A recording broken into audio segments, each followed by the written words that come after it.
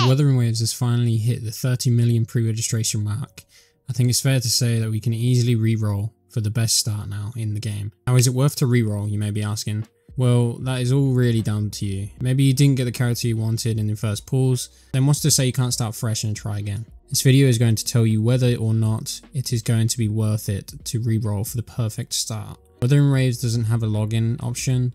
What this means is you are going to have to create a new account for every reroll you attempt. Salting isn't going to work either if you're wondering. By that I mean having a random decimal point throughout your email, so it can be used many times for a reroll. Example of this can be wutheringreroll@gmail.com and then changing it to wuthering.reroll@gmail.com. It takes around 35 to 45 minutes to finish the tutorial to reach the moment you can start pulling. There is no skip button for this, so you will need to do this every time. The rates in the game are pretty low, 0.8% for a 5-star character, so it might take you even a whole day of re-rolling to get one, and it's a high chance it will be someone you don't want, as you will be able to only do roughly 20 to 22 pulls when you unlock Convene, which is what this game calls the summoning system. You are, however, guaranteed to obtain a 5-star character within your first 50 pulls. Now, we aren't sure how long that will take for free-to-play players, so I don't even think re-rolling every 50 pull will be worth it at all. And we also have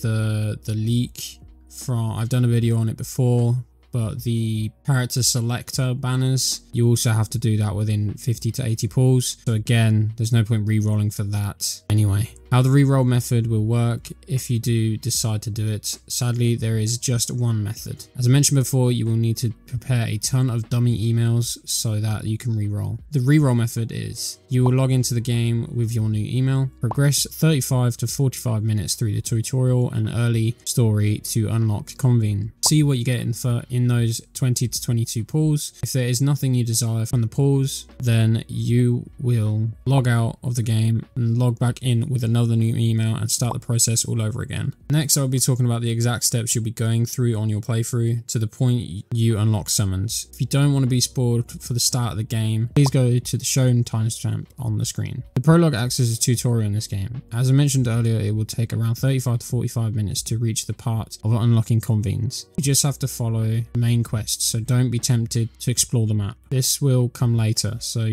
first you should focus on the main path only. At first is you'll wake up in a strange place, not knowing how you got there. You will then meet Yang Yang and Chicha soon after. Chase after them and Yang Yang will eventually join your team. After meeting Baizi, you will fight against the Crownless. This will be your first true combat test. Once Crownless has been defeated, you will have a short talk with Jin Shi's projection. Your next goal is reaching the town of Jinsho. Whilst hunting monsters for their echoes will be tempting, ignore it for now and focus on reaching the town. When you enter Jinsho, Chicha will join your team. Continue the main quest and head to the city hall to meet Sanua. From here, you will need to find the HUANGLONG Academy. Sorry if I butchered that. After talking with Mortify at the academy, you will do your tutorial pull and obtain Baizu. Now you just need to grab the pre-registration rewards from the mail and start pulling. When you finally unlock the Convene, you can start to pull. Sadly, the 20 lustrous tides you have to obtain from the pre-registration rewards can only be used on the novice Convene, character permanent Convene,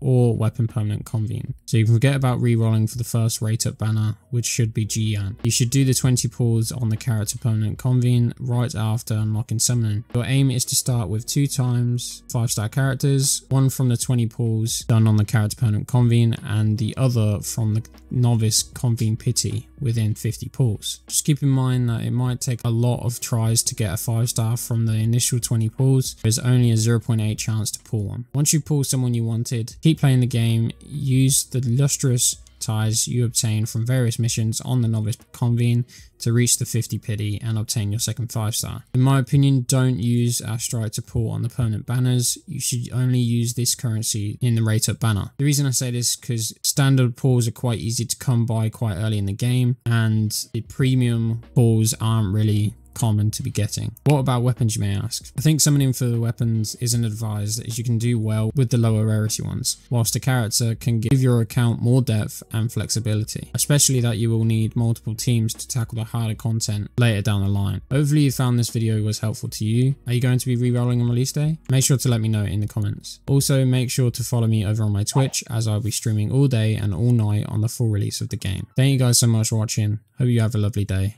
and I'll see you in the next one.